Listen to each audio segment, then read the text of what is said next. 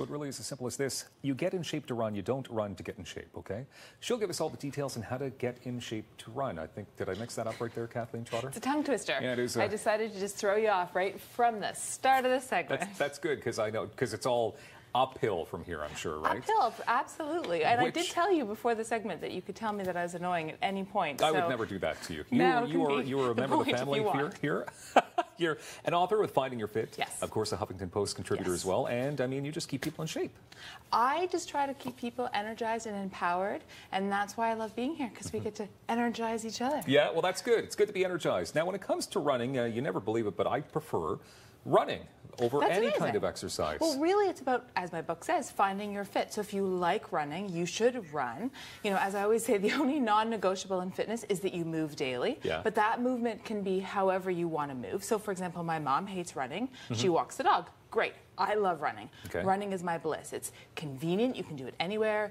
It's efficient. It's effective. It's invigorating. It's all those great things. But the problem is that all of those benefits are moot if you hurt yourself. Yeah, you don't want to injure yourself. And it's so easy to injure yourself, especially after a long winter, or you take a hiatus and then you're like, you know what, I used to be able to run 10K, I'm just going to go out there and go. And then you're like, oh, now I can't walk, or I've hurt my knee, or I've hurt my hip. Running is really hard on the body. So you got to think about every time your foot hits the ground, it's a single leg activity. Your body has to dissipate up to 6 times your body weight. Right? That's a lot. So if your muscles aren't strong, if your joints aren't able to take that impact, you can really hurt yourself. Okay. So are you saying then we probably shouldn't run? Because that sounds like... No, I'm saying if you love... Sounds like you hurt yourself. No, what I'm saying is you run smart.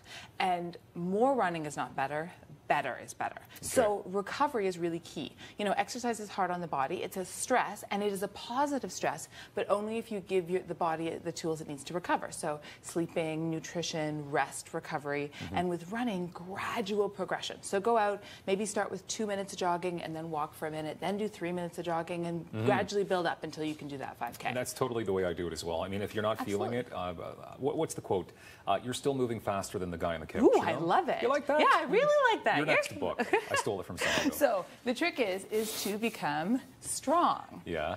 So I brought a foam roller, one of my favorite pieces, inexpensive. You can do it anywhere. So many good things. You can roll out your sore muscles post-run, but you can also strengthen yourself to run. So there's 3 body parts. There's 3 body parts. There's 3 body parts. You can tell that I can do math that you really want to focus on when you're a runner. Yeah. Your butt, your core, and your lower limbs, so your shins and your calves, because a lot of people get plantar fasciitis or shin splints, okay? Ouch. So this exercise is an awesome one because it works all of it. So you put this on one foot, and you're sort of pressing down and pushing up, and you're lifting. So this is working my support butt cheek, it's working my core, it's also working my support ankle. Did you say the support butt cheek? Yeah, as opposed to the butt cheek that's not supporting me. Okay, interesting. As long as I can give you a laugh or something. My job is done. I can go home. I can already see this on Instagram. Okay, so this would be level 1. This is happening before you go running. No, this is happening on a strength day. So you can do squats, you can do lunges. All the typical multi-joint exercises are great, but you also just want to do single leg because you have to strengthen your body in order so it can do single leg activity like running, right? Sure. Okay, so this would be exercise number 1, a really great one, and it's strengthening that shin, okay? And then you want to make it more fun. You would add a hinge. Oh, I don't want to hit something. Yeah. Okay, so now I'm working that support butt cheek even more. Yep. And I'm wobbly, right? And I'm training my balance, and I'm still working this shin here. So I'm getting all those 3 body parts that I told you was important. I'm working my core, I'm working my butt, and I'm working my lower limbs. Okay, and I know you're thinking, but what if I don't have a foam roller? How do I work my shins then? That's exactly what I was thinking. My mind is in your mind. Which is a scary freaking thought. Wow. Okay, so you're at home, you're at work, you're walking to the water cooler. Yeah. You just walk on your heels. Oh, I can do that. Yeah, you're like, I got that one down. Yeah, so that's actually where you're going to do the little head bob, too. So that's where... That's working your shins. And then you could do the same thing walking on your toes. You could do some calf raises. Okay, I know we're probably almost done, but I have to show you. I got lots of time. Really? I can just hang out? Want to do like a whole day here? So you maybe down the road. Okay, so you'd put this on. Okay. Okay, and then you could do things where you're standing on one leg. I did bring one for you, but I know that you're probably I'll totally like, try that. Why not? We're not at the Kathleen, you're getting annoying point No, yet? this is fine. You don't have me on the floor this time, so this is. I didn't say it was going to be easy or pretty. but here we go. Okay. So I'm going to do one exercise like this, where I'm bringing my leg out to the side. So again, this is getting core.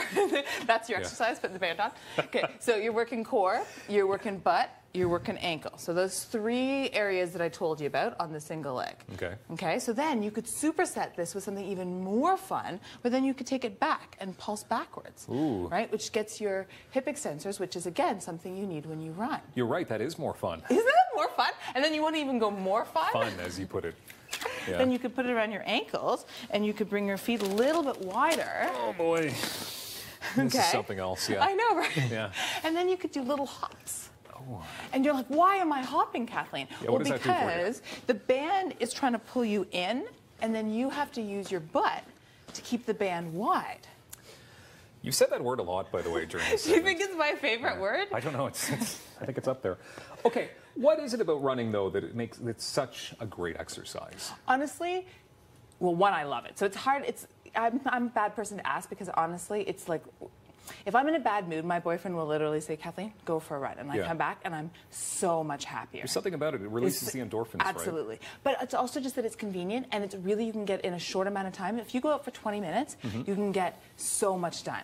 And my favorite Kathleenism, the worse your mood, the more important your workout. So if you only have 20 minutes, but you're in a really crappy mood, you can fit in something that is going to turn your whole day around. Yeah. It'll be that domino effect that makes you go from like, the mopey Kathleen. No, I actually do this sometimes to myself. I wake up in the morning, I'm in a bad mood. I'm like, Kathleen, stop having a pity party. Go work out. And then you go work out. Awesome. All these tips and much more, KathleenTrotter.com. Can't wait to see the stills that you've stolen from this segment on your social media. It's going to be a lot of fun. Kathleen, thank you very much for being here. Good times. We've got more Daytime Ottawa coming up in moments. This is Rogers TV. Don't go anywhere, please.